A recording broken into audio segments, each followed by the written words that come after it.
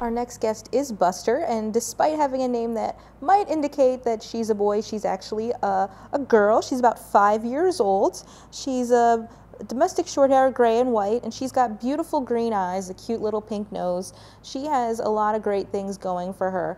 But another thing that's going to be really evident when you look at Buster is that she's overweight. We have a lot of overweight cats in the shelter right now. She's one of, I want to say, 6 or 7 that really need strict diets, and a lot of people think that when they love their pets, they're giving them more food, and that's great because they're showing them that they love them. But as we can see so clearly here in the shelter right now with all of our residents, that giving them as much food as they want is not necessarily showing them how much you love them. Sometimes, just like with our children, we have to say no, and it's really for their benefit. Animals that are overweight can develop medical conditions like diabetes and other medical illnesses. They could have issues with mobility, and as is the case with many of our residents, especially Buster, they can have trouble grooming themselves because they just physically can't reach spaces of their body. So then we have to take over and provide those grooming needs for them.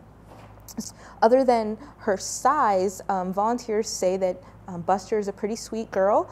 She did come in with another cat, so if you have existing animals in your home or you're looking to have more than one at some point, Buster does seem to do well with other animals.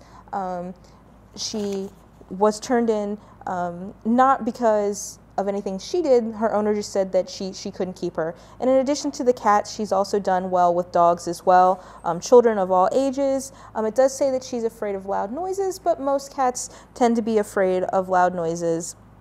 It also says that she did well with her litter box, even though her litter box wasn't being cleaned very regularly. It says it was cleaned 1 to 2 times a week. Here we clean all of our litter boxes at least once a day, and that would be our recommendation for any cat owners out there, is that the cleaner they are, the more likely your animals are going to be to use those litter boxes.